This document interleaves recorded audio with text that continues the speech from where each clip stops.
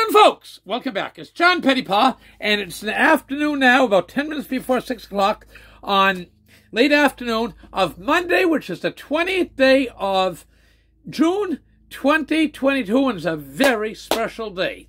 It's the last day of spring, and it's also the first day of Billy Pitts, of famous Bill and Elsie Pitts of West Arm TRACADIE up over the hill here, just up over yonder, round the bend. It's his 80th birthday day, and we get great news for Billy. Okay, I remember going to that house some years ago. He always plants all over the garden. Tremendous customer over the years. Red potatoes, stuff for his garden in the spring. He loves his bingo, goes to bingo on Friday night, and Eileen would work Friday night. It's a busy night. People come down. Wonderful Cape Brettoners coming home for the weekend, and Billy would buy seed potatoes in the spring and pick up Eileen on the way back from bingo to drop her off at home. So they'd take, and Eileen wouldn't know it's Cove, that is.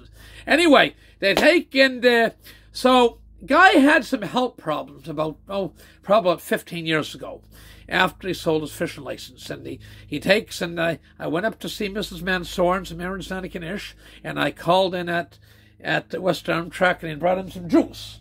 Brought him some juice. Keep me the juice. I get the juice on sale at Sobeys and give it out for people, that little treat. And so anyway, Elsie was in the kitchen, just like Pentecote Junction. It was a Saturday afternoon in the wintertime. Elsie was in the kitchen baking rolls. Said, "Your mama's pans?" "Yes, mama's pans." Said, a lot of bread and rolls went for those pans. The she smiled. "Yes." "Where's Bill?" "Billy's in the living room." "Go right in." He's laying down. So he's laying down in Chesterfield, and I go in, and he has all this taxidermy stuff. For city slickers don't know what taxidermy is. It's like stuffed owls and deer, and a little otter, all taxidermy, stand up like this with the paws hanging down. I looked in the car and said, "Holy F!" I said, didn't abbreviate either. I said, "Oops, am I allowed to curse in this house?"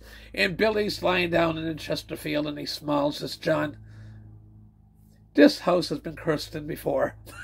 I thought that was good. Anyway, today is the last day of spring, and it's Billy Pitts of West Arm TRACADIE's 80th birthday, and I'm recording from TRACADIE, Antigonish County, Nova Scotia.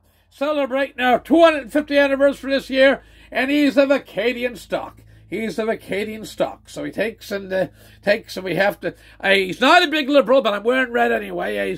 He's actually, I think, a bit of a black Tory, but that doesn't matter. He's a good guy. He takes, and it's black and red, but I'm wearing red even though he's not a big liberal. Okay, it's black and red. So they take, and one more thing. I said I had some good news for him.